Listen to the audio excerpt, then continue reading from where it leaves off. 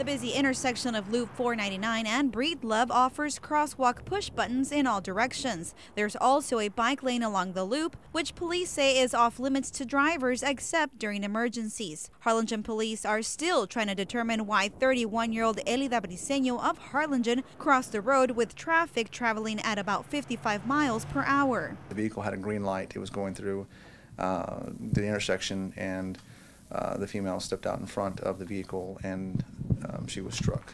We believe that the driver had little chance to make an evasive maneuver prior to striking the female.